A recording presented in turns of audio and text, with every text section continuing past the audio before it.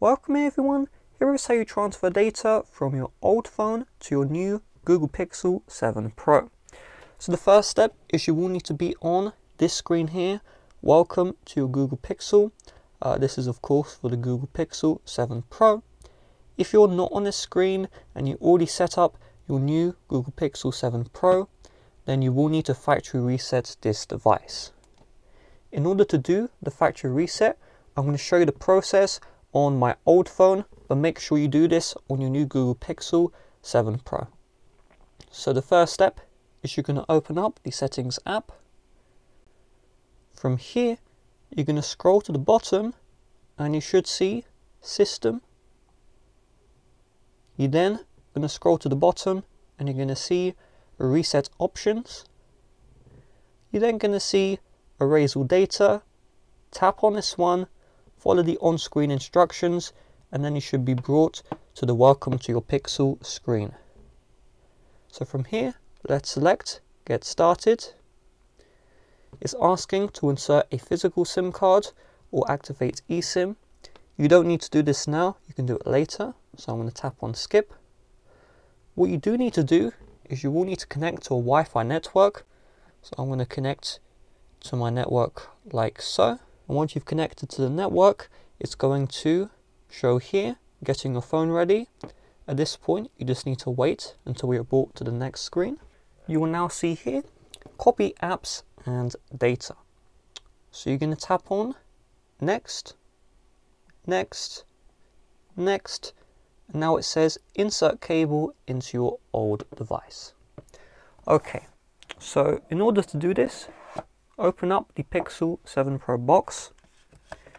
You're going to find the charging cable right here, and you're going to do a quick test.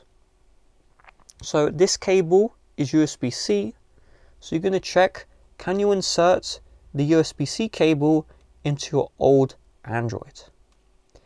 I can, which means I don't need to do extra steps. However, if you can't, then what that means is you will need to get your old charger cable, okay? So you're going to need the charger cable for your old phone. You're going to use this adapter right here. You're going to insert the adapter into the Google Pixel 7 Pro, and then you're going to insert the USB-A part of your old charger cable into the adapter and the other end into your old phone, okay? In my case, because my old phone is slightly newer, I can insert the Google Pixel 7 Pro charging cable into both ends, okay? Insert like so. Once this is done, you're going to tap on Next and just make sure that your old phone is on the home screen. If you're using an iPhone, it may ask to trust the connection to a computer. That's okay, just tap on Trust and then enter in your passcode. So we're going to tap on Skip and Skip. So now we see here, copy data to your new device. So what you're going to do is you're just going to tap on the copy button. So I'm going to do that right now. And you're going to see here, choose what to copy. If you have an iPhone, it may take a couple of minutes for this screen to show up, but if you have an Android, which most people will have, this should show up almost instantly. So my old Android phone barely has any data, so I'm not having many options here. However, if you have a lot of data, you have all of the options to transfer. You just tick to select, untick to unselect, and you'll be good to go. So now we're going to tap on Copy.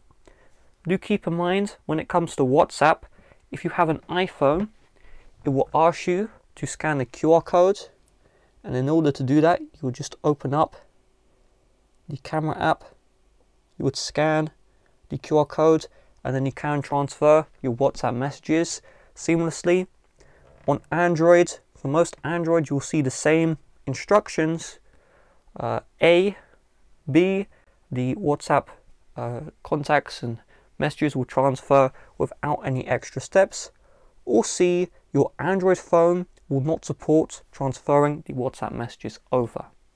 If that's the case, you will need to use a third-party software, which you will need to YouTube or Google to find. So let's tap on copy, and you can see copying your data. So from here, you're just going to ask them all setup. So you have use location, if you want that on, just select whatever option here. It's going to talk about the limited warranty, so we'll just go next. It's going to ask to set a passcode. I'm just going to skip this one. View additional apps. And basically all of the setup stuff you see, just set up how you would like. You can now see copying is done. So I'm going to tap on done. And now you're going to see getting your phone ready. You can disconnect the cable from your old Android if you would like to now. It's going to say swipe to navigate your phone. So if you want to tap on try it, you can play around with the navigation. You can just select skip. And now let's swipe up to go home. For many people, you're going to notice these swipe gestures here, and you probably haven't used them before. And if that's the case, go onto YouTube right now and search up how to use gestures in Google Pixel 7 Pro. You'll find my tutorial and watch my tutorial on how to use these swipe gestures. With that being said, thanks for watching.